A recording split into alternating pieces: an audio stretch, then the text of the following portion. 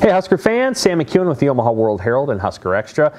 This is our 1-minute Big Ten offseason update. We're going to do one of these for each of the 13 teams that are currently in the league, excluding Nebraska. I think you have a pretty good idea of what Nebraska's doing. This one is on the Maryland Terrapins. So the Terrapins will be visiting Nebraska later this year, and they've had a couple of good seasons, back-to-back bowl games for Maryland. They return their quarterback, Talia Tagovailoa, that's Tua's younger brother. He's had two very good seasons at Maryland, and he may be the best quarterback in the league coming up. He and J.J. McCarthy are probably going to kind of share that honor. Maryland has gotten a lot better on the lines of scrimmage. Coach Mike Locksley has done a nice job of recruiting, and so he's done a very, very good job there of recruiting.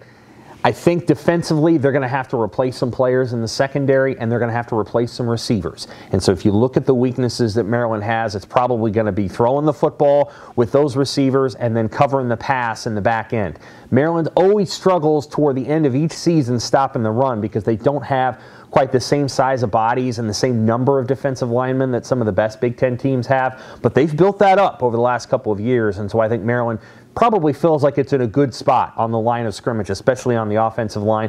Question marks at receiver and defensive back, and they have one of the league's best quarterbacks. Okay, that is our Big Ten offseason update for Maryland.